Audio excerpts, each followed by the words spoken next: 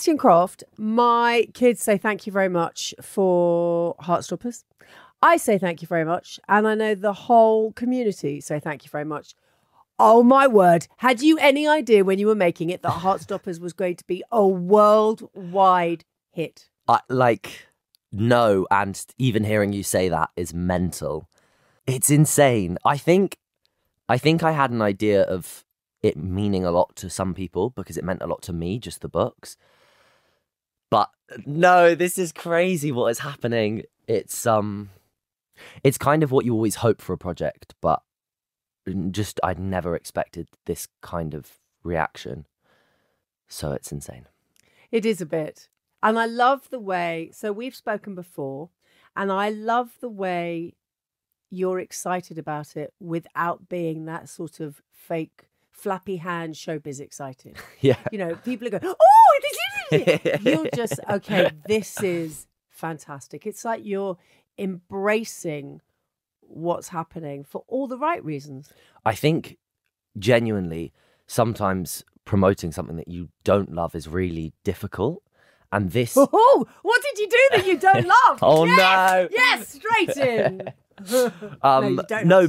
But even things that you kind of do like on a surface level, like even most projects are you're very lucky if it's something that you love and you like the people who are making it and you're proud of what you did.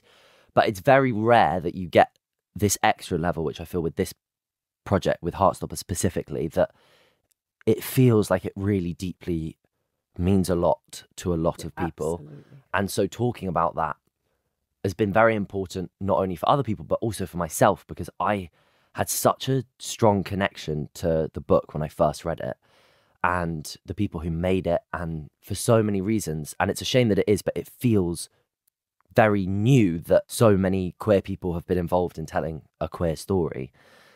And it's just, also these people have become some of my best friends.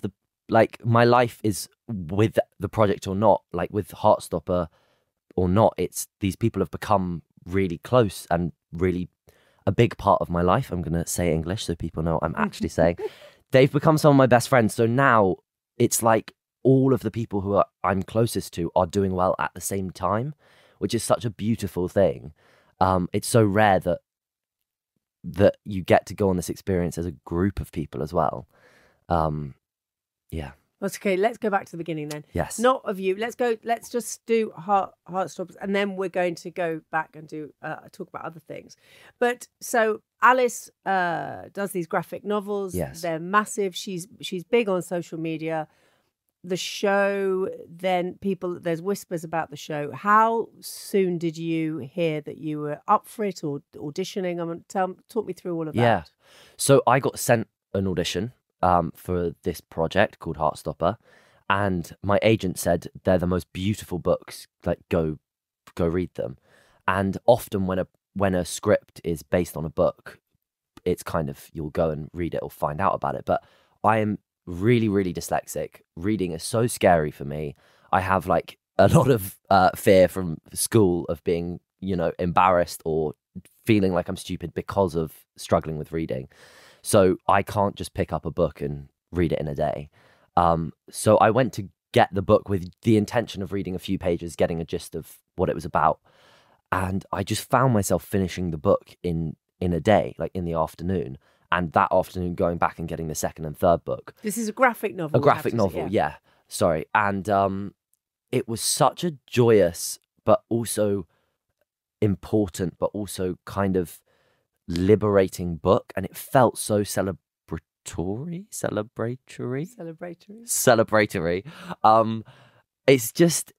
It was amazing. I'm finishing it in that first day, and then going and finding the second and third, and I had this horrible feeling in my stomach of like, I don't know what I'm going to do if I don't get this one.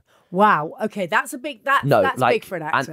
And it's not just to say that. Like I sent my agent a voice note basically saying that, like, I've never done that with a project before, just saying I have to be a part of this in some way.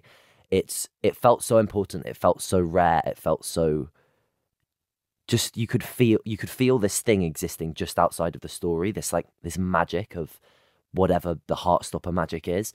And I just felt like I had to be a part of it. And so sent off my audition, and then I was out in Atlanta filming another show, and I'd been doing like a week of night shoots, and my agent called me and was like, oh, you've got a Zoom with Alice and Eros, the director, and Daniel Edwards, the casting director. And I'd come back, and I think I got in at about 8 a.m, and then my Zoom was like at 11. So I had like an hour's sleep. It'd been like a long week, like a long slog of filming. Yeah, but you're only 20. It's fine. You don't need sleep. It didn't feel like that. And the audition was just, still is a bit of a blur in terms of like I was running on about 2 hours of sleep. And I left the audition, and I was like, I have no idea how that went. I was also this thing of like being in an audition room with someone who, like, Alice was there, and I was like, oh my God, it's Alice. But you can't say that, because I was like, I've got to be a professional, I've got to do work. And then a few days later, I found out that I got the part of Ben, which was amazing, very exciting. Just, when you've wanted something so badly that hearing it took like quite a few days to kind of, I just kept remembering, like, oh my God, this is going to happen. Like, that's really cool. So were you more excited about that than you were when you heard you got Game of Thrones and you were sitting in school? Yeah. The genuinely nice thing, and I feel very fortunate about this, is that everything I've done has felt like a step in the right direction, if that makes sense. Like, Game of Thrones was, I think, the first film or TV thing I ever got. And it's Game of Thrones, like, yeah. So, like, at the time, that was the biggest possible thing that could have happened in my universe of life, if that makes sense. Yeah, it does. And I feel like the same about Heartstopper for that point in my life. I also feel like, especially with Heartstopper, but with kind of every project, that I think if I'd auditioned for Heartstopper even a year before, I probably wouldn't have felt kind of the same confidence ready to do it. And I feel the same about quite a lot of projects. I feel like I'm usually about at the earliest I possibly could be to do that thing, and then you kind of grow on and learn on the job. So we'll carry on with Heartstopper, if we may. So it's very important to the queer community, this show. And it's interesting, you and I talked already about the very lovely Russell T Davies, yes, who I've known a long time and I completely adore. And he posted about your show. And I know you met him as well. Yeah. And for somebody like him to be so supportive, and your show is about love. And what's so lovely is in the community, very often there's a lot of shows about it. So yeah. I think It's a Sin was one of the best things ever to have been on television. Wow. And obviously they were talking about AIDS. Pose I was obsessed with. I mean, I yeah. literally just devoured it. But there was a lot of heartbreak. Yes. And it was a tough watch. Yeah. This Heartstopper is about love. Yeah. It is about the community, but it is about love. Yeah. That underlies everything about it. Yeah. And it's simple. And I mean that I hope at the Alice, when she listens to this, hello, Alice. Hey, Alice. But to all of you, I mean simple in a very loving way. I hope you understand. Yeah, completely. For me, that's why this works. That simplicity is why I think it also connects with people who aren't queer, or like my dad loved the show and cried his eyes out. He must be the proudest dad. Oh, yeah. He also was like, you're a little shit. Like, stop being mean to Charlie. I was like, Dad, it's not me. That shows what a good actor you are. Yeah. No, my parents didn't like me being mean on screen. But I think that simplicity is why everyone can connect with it, because like you said, at the end of the day, it's just about two young people falling in love.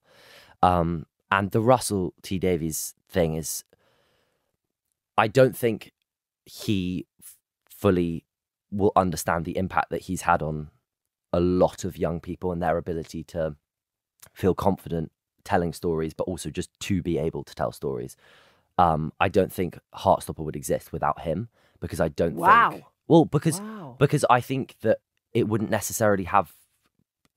people wouldn't have the confidence in queer shows doing well, because he's paved the way. Even when we were making Heartstopper, and It's a Sin was coming out, there was this feeling of like, oh, queer shows can do really well. And It's a Sin just took the world by storm. And seeing that, I think he's done so much, and he's so lovely. Like, isn't he? I've only met him once, and it was last weekend. And he genuinely cares about everyone. And I was with Joe, who plays Charlie, and we both were with him, and he just gave us so much time and so much advice, and was so lovely. And I think it's people like him that really not only open the doors, but then jam it open so that other people can come through. So, two things to say about that. Joe's grandfather contacted me. No. Joe's grandfather, to tell me how lovely you were. Oh. Said you're not like your character. Okay, good. There we go. Thank you. That, which I thought was very sweet. So when you speak to Joe, do tell him. And I must message him back. But also, so we spoke a week ago. Yes. And so when I was doing my research on you the day before, and social media is very important these days. You know about casting. They look at how many people follow you, all of this stuff. Obviously, you've got to be a great actor as well. But there you were with 100,000 followers, and now you've got 500,000 followers, and the impact that you're making on young people is enormous. Do you feel like you're carrying something that you weren't expecting to carry now on your shoulders? That's a very heavy question. Yeah, no, it's an interesting one. And the pause is mainly because this last week, I feel like I haven't fully at all processed what is going on. The fact that so many people have watched the show and then engaged with us on things like social media is insane. I think just being part of this show, I was aware that there would be a responsibility with just feeling... I feel like especially people who have read the graphic novels, it feels like these characters have jumped out of the book and onto the screen and then onto Instagram, and they're real living people. That's really interesting. That's very interesting. And I think that comes with a certain amount of responsibility. There was a certain amount of fear that people loved these characters, and would they feel the same about the show, because often book adaptions people feel like weren't representative of how they perceived it when they read it. So there's that element of it, but also, like you said, I guess carrying a weight of feeling like whenever you're telling a story that hasn't necessarily been told, or is of people who don't usually get a story front and center, you feel this responsibility to represent more than just yourself and kind of speak for a wider community. And I think there's an element of that, but also there now is a big community out there. I mean, we were we met Russell at the Craft BAFTAs, and there was a party before that, which was the kind of pre-BAFTA party. And I ended up standing and chatting to Shooty from Sex Education, Amari from It's a Sin, and Callum from It's a Sin. And isn't he lovely, Colin? Oh, Callum. Yes. Yeah, They're like all of the loveliest people. Him. But there was this moment where I was stood in this circle, and we were actually talking about this sense of feeling like a responsibility, or and I just feel like it could feel like Heartstopper is, or the cast of Heartstopper have this kind of, I guess, bigger responsibility, and I think that it does come with that. But I guess overwhelmingly it feels like there's so many people out there who are also representing that same community and who are wanting to tell these stories, and so many fresh, young, excited people who have yet to come, which I think I just feel like part of this big, wonderful family, rather than this sense of, oh God, I've got to represent everyone. Yeah. There's a young man I work with. He's 24, And what he said to me about your show was that he wished he'd seen a show like this for him when he was 15 and 16, where he was, I'll put it politely, he said he wasn't particularly nice to people because he didn't understand what was happening.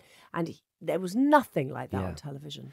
I think the response is also comes with a slight melancholy for a lot of people, which is not only did most people not have that experience who are older, but it's not a fair representation. Like, I think really, whilst it has honesty to it, it's probably the most positive representation of what it is to be at school and to be a queer person that's out there. So I think there's this weird mix of incredibly hopeful, incredibly uplifting, but also there was actually someone wrote an article talking about this sense of it's beautiful, but I wish I'd had this, and feeling kind of sad that they didn't. Yeah. And I think that, I mean, I was really badly bullied at school. And if you're ever different in any way, and look, I wonder what they'd say now. I had a beautiful moment, which was God, someone who was part of a group chat, which basically was about me and saying like, oh, his clothes are so gay, he's so this, he's so that. Oh, lovely. Lovely stuff. Yeah. Messaged me saying, oh, hey mate, it's been so long, like, you know, we should go for a drink. And I was like, oh, glorious. And you did say no. I just didn't reply. Good for Fantastic. you. But like, the sad thing is that a lot of people have experienced, continue to experience bullying, especially for being different and especially for being queer. And it's really shit. And whilst Heartstopper is like a safe haven and a space that hopefully people feel a warmth and a happiness and a pride for who they are, it also, I think, for a lot of people comes with a sense of like, I wish I had this when I was younger. Why stick with one workout when with Peloton you can do so much more? Like pushing yourself on a HIIT run or unwinding with a yoga flow, meditation, boxing, membership required.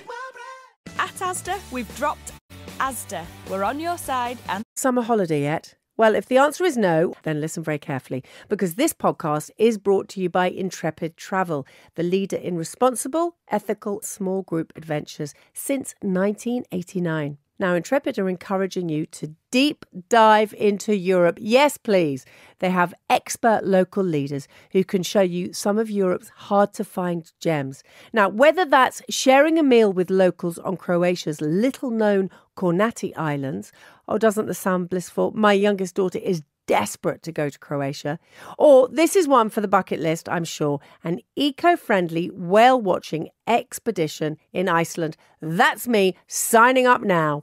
Intrepid are all about going beyond the surface. I'm already dreaming about another trip with them. They're offering hiking across the black volcanic earth on the island of Pico on the Azores. Can you imagine how wonderful that would be?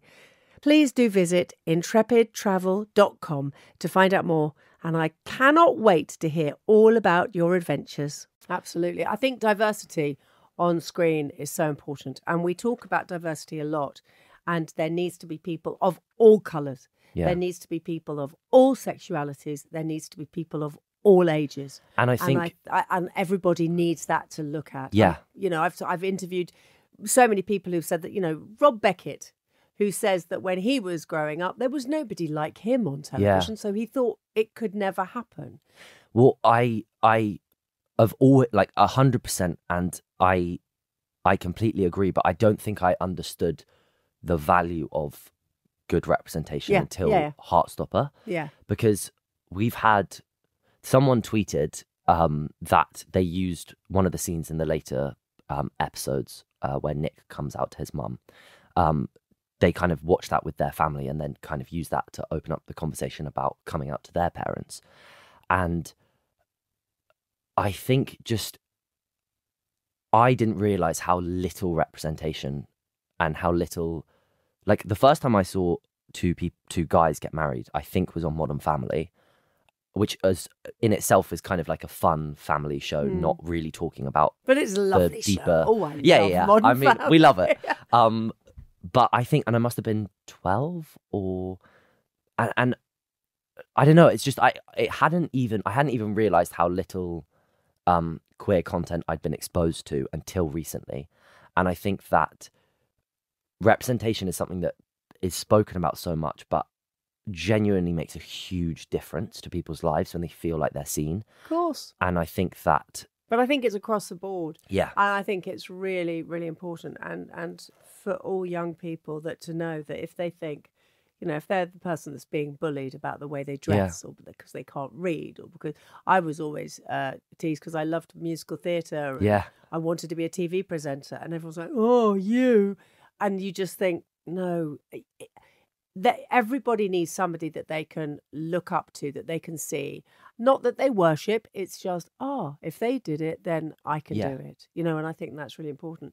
Where did this drive for being an actor come from? Because you were very young when you first were on stage. I mean, was Oliver your very first thing? I did Chitty, my first professional thing. Chitty Chitty Bang Bang. It was on tour. It came to my local theatre, which was in Oxfordshire. And I played, I was cast, they had like a group of local kids. And then within that, they had a few people who had speaking lines. And I got the part of the toy maker's son, who has the pivotal line in Chitty Chitty Bang Bang. Go on. Have you got any? I've fluffed it. No! Is it? I can't remember whether it's have you got any don't toys try. or have you got any more toys? I'm sorry. No, you I lost it. That spark, that thing I had when I was 7, it's gone. You lost the part. But it was such a cool thing to have a line. It meant I got a microphone. Of course. I loved it. And I spent the whole time pestering the director, being like, can I do more? And really? At 7? Well, so it's something I've kind of spoken about a lot, which is kind of, I guess, how do you get into acting, or like, where does it come from? And it was never a conscious thing. It was never like, oh, I want to be a movie star or I want to be famous. It was, I used to put on plays in my living room. I used to do magic tricks. I used to play the piano. Like, if you came over to my house when I was 7, 6, 8, 9, 19, 20, you know, I'd pull you into the living room, throw on some costumes, and I'd start an improvised show that would end when you were built up the courage to say, I've got to go now. I would just like go on. And I just loved entertaining people, making people laugh. And so when I got the opportunity to do that on a stage, and I realized that you could make a career out of this, and that this was a thing, and also wasn't just me being the annoying little brother, but was actually something that my friends could come and see and think, oh, that's so cool, you're on stage. It started to feel like this tangible art form that I was discovering, not realizing that that's what it was. And so I've just been chasing that feeling ever since. Yeah. I get it. From the age of 3, that's all I wanted to do. So yeah. I absolutely get it. And I love that you say you weren't thinking about fame, because it wasn't about fame. I get the feeling for you that that's a byproduct. That's not what you're aiming for. I also feel lucky that I started in the theatre, and especially by the time I got to perform on the West End, which was kind of always had been my dream and aspiration. And it was such an amazing feeling. But also, you see these musical theatre stars, or these people who have just done 2 hours of the most incredible singing, the most incredible acting, the most incredible dancing, absolutely killed themselves. And then you go out the stage door, maybe there's a few people to sign a program of, and then you get on your bike or you get on the tube and you go back home. And there's this, it's not at all as glamorous in the theatre as people often think it is. Like, I remember seeing like mice and rats backstage, and like, it's just, and it's hard work. 8 like, shows people a have week. to sweat and tears and blood. And so I think growing up and seeing how much people sacrifice and how hard it is to even get a job, and then once you've got a job, it's still, that's not all, it doesn't become all easy. So I think starting in the theatre gave me a huge respect and appreciation for the work and what really matters, rather than like Instagram and parties and clothes, like all this stuff that's great. And if you do it right, that stuff can become something that amplifies your work, I think. And fun, make sure it's always fun. Yeah, it's exactly. It's not the be all and end all. But it's not. It's not the end game. So obviously we have to talk about your parents, because you know, it is. There you were at 7 years old, doing shows, and now then you're Game of Thrones. I mean, many things, and you know, it's your star is rising, rising, rising. Do your parents, when you come back from a day, do they just say, "Hello, dear, sit down, let's have supper," and it's just that happens to be your job, or did they help you? Did they push you? Did they keep you back? You know, what's that like? I think that for a lot of kids who start in theatre, there's usually this kind of another force who's in some ways encourage them or push them towards that, which is fine, but and great, but not at all the case with my parents. They not, and this isn't to say that they weren't at all, encouraging. They have gone above and beyond in supporting me, but this was never their dream or their world. They both have normal jobs that do fun, normal things. And I just I think I really pestered them to go to auditions and stuff like this. But my God, I feel so grateful for everything that they've done. Oh. Like, my dad still does self-tapes with me, which is when you're auditioning for something and basically the first round is usually you filming yourself at your home. But like the amount of hours that my parents and my brother and sister have spent in the car driving me to auditions, because we lived in Oxfordshire when I was younger, and so it was like 45 minutes an hour each way to get into London. So if I wanted to go for an audition, that was like a day for one of the members of our family. That was like a day from the weekend. And then when you get in a show, my parents would go up to London, do a day's work, wait, and then at 11 when I finished a show, drive me back and then get me up at 7 for the school. Like, you all must have been exhausted. But like, my point is only that it's not this kind of foreign world that's just existed and that they're like, oh, sweetie, that's lovely, like, let's have dinner. They are as much a part of it as I am. And I think that's the thing about going into the arts. It's like, it's never just you. It's kind of a commitment from your community to support you through it, because like even 6 months ago I had a project that I'd been cast in, and then it got like pulled from under my feet, feeling like that, and it was like it really like hurt and was really hard, and I was just crying my eyes out, and my parents and my agent, like that community of people were there to scoop me up and Lovely. Help me get back on the horse, as it were. Lovely. That's so important. Whether they like it or not, they're very much part of it. Okay, so let's talk about Oscars, because of Amelia and because of Olivia. I mean, please. Please. So, Horrible Histories. Yes. I met you very briefly at Horrible Histories at the big showbiz opening, and that was such fun, and you were in that. In fact, my daughter was watching it the other day again. That was lovely. It's a lovely film. And you were in it with Amelia, who is in Coda and is outstanding in Ridiculously Coda. Good. Oh, my word. Are you still in touch with her? Yes, still in touch with her. It's just, I'm like, it's so lovely when good people do good things. I'm so pleased that you say she's good, because I get the feeling Coda, she's her and her whole family, they are the sweetest people. And like, it also is insane because we used to like play in her garden and would talk about, like Timothy Chalamet, Saoirse Ronan, these kind of young idols that we had of, oh my God, did you see the Oscars? Or, oh my God, did you watch the BAFTAs? And for like 3 years later, for her to be in those rooms, being nominated for a BAFTA and so thoroughly deserved, she's incredible. Yeah, and, she really is. And also, I feel like she won't know this, but for the community of people around her who have grown up in the same position as her, going for auditions and kind of wanting to succeed, to see someone who felt so close to us, like being at the Oscars, I feel like this sense of, oh my God, like you can do, like it can happen, because it feels so alien, those big award shows with these big famous people, and to like the camera zoom in and to see Amelia and her mum Claire there, I was like, ah. Have you spoken to her since the Oscars? I have, and she sent me a lovely message about Heartstopper, just saying, oh, lovely, how great it is, and she's just lovely. So now Olivia, because I love this story. You didn't know that Olivia was going to be in Heartstopper. No. So they had this like Olivia Colman. Olivia Colman, just in case anyone didn't know. The Olivia. It's like Madonna. It's just one word. Yeah, now. Olivia. one name. They have a call sheet, which is kind of numbers of, like just the cast, like just basically a list of the cast. And there was just this like mystery number 3. And everyone was like, who's number 3? They're playing Nick's mum. We don't know. And there were all these like rumours going around set of who it might be. And as a joke, we put one of the crew members' photo on number 3, like the number 3 sheet.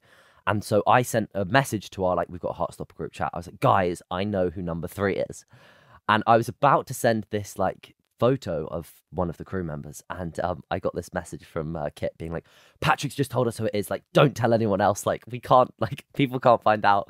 And I was like, oh, I was joking. And Patrick, the producer, was stood next to Kit and Joe, and they were like, oh my god, Bash knows who number 3 is. And Patrick was like, okay, I'm gonna tell you, but like we have to keep this under wraps. And so like it was kind of an accident how we ended up finding out originally, because until she was actually on set, I think they were like didn't want to say anything. Wow. But yeah. And how lovely is she as well? So lovely. Like, just, I don't know how she has the energy for everyone, because it doesn't matter who you are. She doesn't just say hi. She will listen deeply, and she's incredible. She's like truly, when you're in a room with her, I'm aware that I'm watching something like miraculous. She's, I think she'd be embarrassed for me saying this, but I would say that she's Judi Dench. She's iconic. Yeah. And also I think that she won an Oscar and yet she would come and do a small part on our show because she loved the director, but also because she loved the story. Yeah. And I think as an actress now who has so much power and can choose where they put their time and energy and give something a voice, for her to like really go out of her way to be a part of the show and to support it, it's incredible, and she's incredible. So now you've met Russell T Davies and he's back on Doctor Who. Are you going to be the new Doctor Who? Let's start that rumour. Let's start that. Can we start Maybe that James rumour? Bond. Yeah. Should we do both? Yeah. Okay. Yeah, at the same time. All right. Doctor Who and Bond. All right, you have to choose. Okay. Right, here in my right hand, yeah, Doctor Who. My Easy left hand, James Bond. Straight away. You're going James Bond? You're 100%. Well, what happens if Russell says he wants you to be Doctor Who and now he hears you say that? I know. I mean, listen, Russell, it was James an either Bond. or. I'm sorry. I've got to go for Bond. No, I mean, Bond was like... Bond's in the future. Me and my... No, I'd love to play a Bond villain. I think that would be so much fun. But me and my dad and my brother would watch Bond religiously, and it feels more than just like one of these franchises. It's like, it's very much a part of my family. And also I'd love to see where Bond goes in the next few years and to open up. Well, have they done young Bond? They haven't. Listen, Barbara Broccoli, if you're listening. No, but they done a prequel? No. There's eyes, guys. Yes! You can't see this on the podcast, but Yes! there's an eye connection. Okay. Let's start this rumour. Barbara. Okay, so you could be young Bond. I'm loving this, by the way. If only casting was this easy. Bash is Bond. If only we could, like, you know. Oh, I love casting. No, I love doing the casting. This is great. If you can cast me as Bond. Yeah. Happiness. Let's see who. But I think your mother. Yeah. Kate Winslet. I mean, what a compliment. Yeah. Okay, so Kate Winslet, as your mum. And then maybe like the show is about like I know who your dad is. A as well. radio host assassin, and it's you. Oh, but can I be in it? Okay, obviously. good. No, but your dad. You cast me. Come on, you have Paul to be in Bettany it. as the dad. Wow. Okay. Lucky me. People are like, how did that happen from those two glorious parents? I'm the evil villain. Oh yes. You want to be a villain? Yeah, no, I want to be. Also, because it's like a modern take on the spinny chair, because you're in a radio chair. Yeah. Okay. Little white cat is actually the microphone. No, I'm allergic to cats. But it's the you know the like boom white. You stroke a microphone. But I don't that you actually interview want people with. to kill anybody because I don't like that. Right. So I want to be a villain. So maybe you do like a Kingsman thing where you like don't like blood, but other people kill people for you. No, I don't want anybody to get killed. No one dies. I know. Here's the first pacifist Bond film. No. Yes, but everyone has to be in a musical theatre show. Yes. There we go. It should end with a musical number. Yes. 007 strikes again. I think we've got. I think That's we it. should call some people. That's it. Okay, that and Doctor Who. So Russell. Yeah, I mean, yeah, Doctor I'm Who. so excited to see what he does with it. It might be you. Who knows? I mean, it won't be, but it might. Let's start that rumor. Let's start that. Just before we wrap up, we got to talk about your music that you didn't want to talk about on the radio. So obviously there is music. There is. It's obviously you don't want to talk about it because you're no, now smiling and not blushing. like not don't want to talk about it, but I have no idea what I'm doing with it. I just like writing music. Whenever I didn't have acting, I had writing music, and at school, I would frequently skive lessons / if I was having a shit time, just not show up and just spend my time like playing the piano and writing music. And it was so therapeutic and so lovely. And whenever friends come over and they want to hear music, sitting down in an evening and playing people's songs brings me so much joy. But I've got no idea where I'd take it, what I'd want to do with it. Like, it's hard enough to be a successful singer and a successful actor, let alone trying to do both at the same time.